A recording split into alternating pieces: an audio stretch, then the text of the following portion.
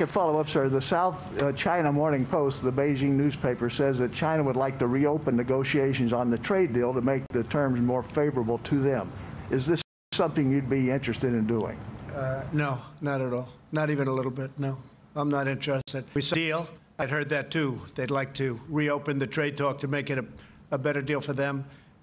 China's been taking advantage of the United States for many, many years, for decades, because we had people at this position right here where I'm standing, sitting right in that office, the Oval Office, that allowed that to happen. No, I'm not interested in that. Let's see if they live up to the deal that they signed.